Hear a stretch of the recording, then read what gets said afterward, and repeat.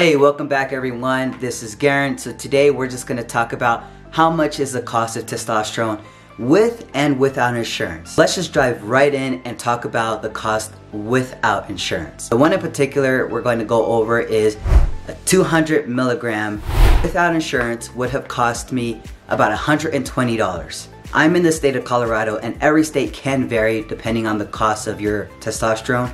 With insurance, and I have Aetna, so your insurance will vary on the price. 4 of these little boxes would have cost me about $60, so that's half the price of what you would normally pay without insurance. But the secret here, and this is something that I'm glad I discovered very early on when I started my HRT almost 12 months ago, is you can use GoodRx, which participates within the United States. It is completely free, but with GoodRx, the cost is, for 4 of those boxes, $23.42. Let me show you here.